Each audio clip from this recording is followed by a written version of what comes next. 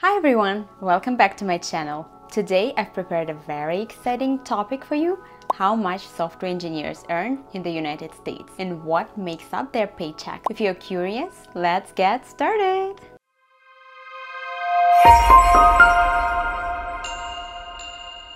Hi, my name is Veronica and I'm a software engineer working remotely at Microsoft. Today we'll talk about the big question: how much do software engineers in the US get paid? Well, the answer can vary depending on a few factors like location, experience, and the specific company that they work for.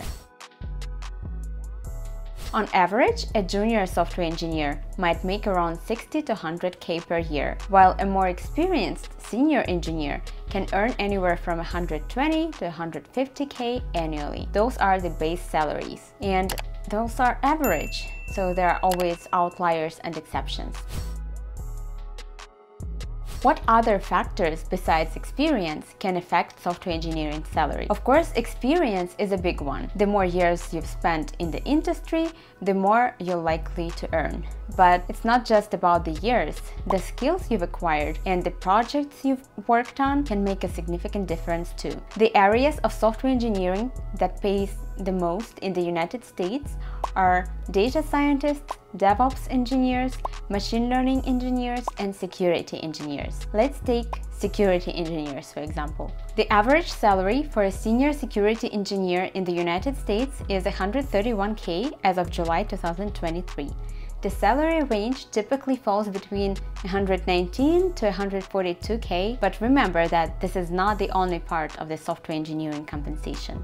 We'll talk about that later in this video. Another important factor that affects the salaries of software engineers is location. Salaries tend to be higher in tech hubs like Silicon Valley, Seattle, and New York City, where the cost of living is generally higher. On the other hand, if you are in a smaller city or a less tech-focused area, the salaries might be a bit lower, but the cost of living could be lower too. Also, there might be not a lot of open positions and not a lot of diversity in companies. In Las Vegas, for example, most of the companies that hire engineers are slot machine related. Big tech companies divide the United States into 3 different pay zones. Zone A includes San Francisco Bay Area. The salaries are there usually the highest in the US. Zone B usually includes Boston, LA, New York, Sacramento, Seattle, and Washington, D.C. And salaries there tend to be 10 to 15% lower than in San Francisco area for the same job. Zone C includes all other metropolitan areas, and the salary would be 10 to 15% lower than in Zone B. Make sure you check the cost of living and taxes before committing to move to California. So choose wisely. Just an advice.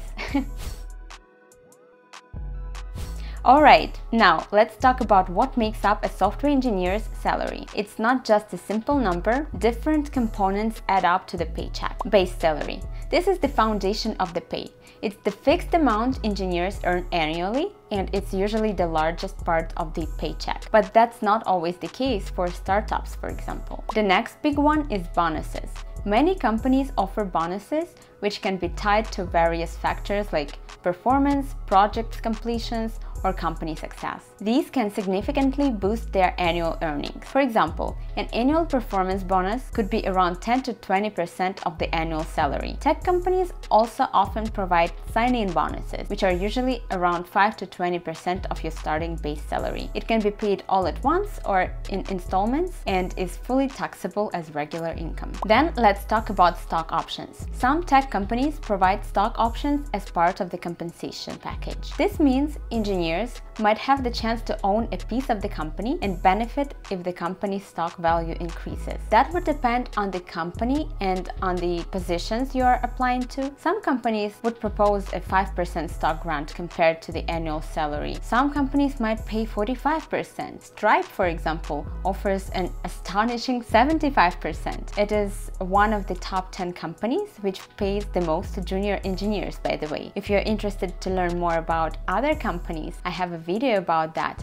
on my channel. Check it out. By the way, would you rather get more stocks or would you rather have a higher base salary? Remember, stocks prices are not always going up, so share your thoughts in the comments below.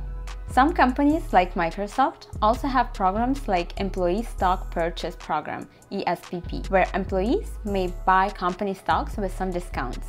In Microsoft, it is a 10% discount. If you don't really familiar with the stock market, the main point is that you or your company buys the stock, and then if the company is evolving and profitable, a lot of other people are willing to invest in it. The demand to buy the company's shares will be increasing and the price will go up as well. Then you can sell your shares to someone for a higher price. You'll need to pay taxes on the profit difference which you earned, but the rest will stay with you. Benefits. Don't forget about benefits. Software engineers often get great perks like health insurance, dental insurance, relocation bonus, remote work, retirement plans like 401k, donation matches, and even gym membership. So we can add value to those things to the overall compensation as well. Now, when it comes to salary, negotiation is key. When you're offered a job, don't be afraid to negotiate. Research the average salaries for your role and experience level in your location. I recommend using Levels FYI and Glassdoor websites. Highlight your skills and accomplishments during the interview process to show your value. Remember that the first offer might not always be the best one. Politely negotiate for what you believe is fair based on your research and the responsibilities of the role. I was able to increase my base salary from 110 to 121k and got a little increase in the stock equity as well. So don't be afraid to do that. They already liked you if you got an offer, so go for it.